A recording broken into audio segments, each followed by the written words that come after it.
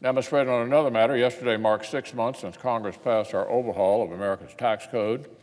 Tomorrow is 6 months since the President signed it into law. I remember debating the Tax Cuts and Jobs Act back in December. There were two different philosophies on display. Republicans believe working families should keep more of what they earn and send less to the IRS. We believe you don't build a healthy society or a growing economy by piling up money and power here in Washington, D.C. You need to leave more money and power in the hands of individuals, families, and small businesses. Our Democratic friends put forward a different view.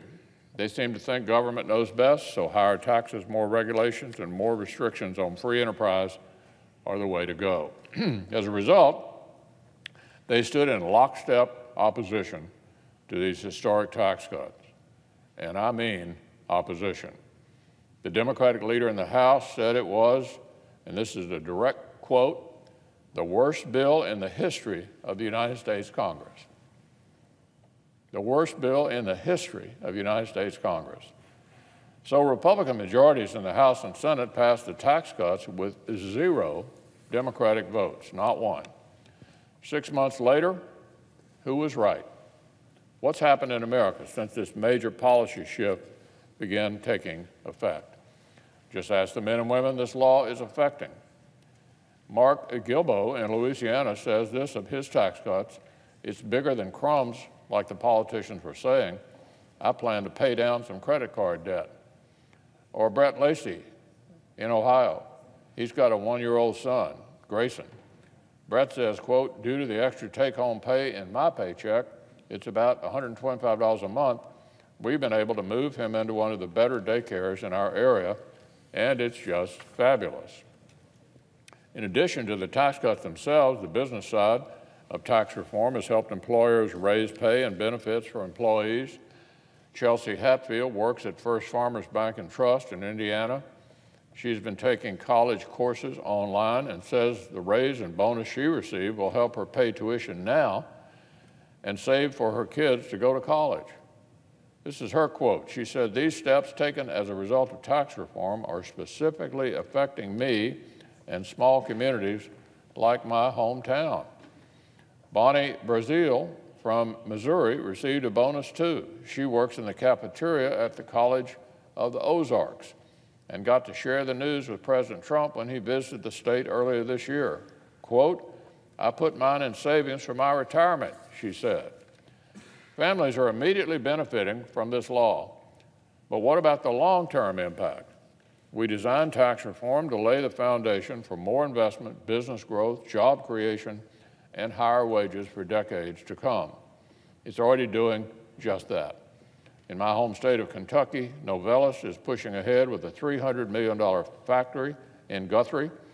They say their decision was caused by this favorable economic environment, reinforced by the significant positive impact of tax reform. It's a national trend.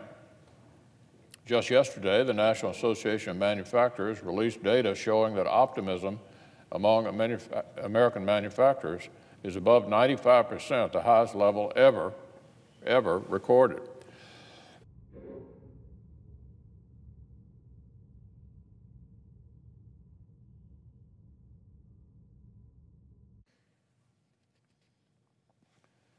Small business owners agree. Industry surveys show that more of them are looking to hire than at any time since the year 2000. No wonder the job market is already better than it has been in years. Unemployment at an 18-year low, more than 2/3 of Americans saying it's a good time to find a quality job, the highest in 17 years. Here's a remarkable fact. There are now more job openings all across this country than there are Americans looking for work. It's the first time that's ever happened since we started tracking the relevant data.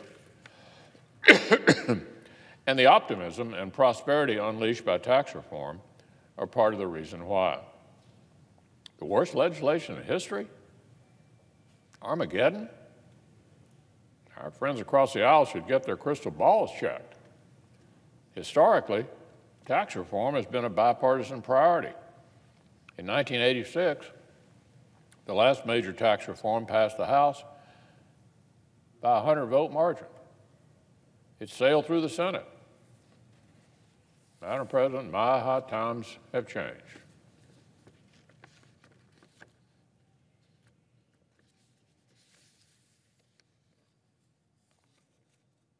This time, unlike 1986, this time our historic proposal to let Americans keep more of their own money faced complete partisan opposition. Not one Democratic vote, not one. Republicans had to go it alone. But the People's Republican Senate, Republican House, and Republican President got the job done for the families that were counting on us.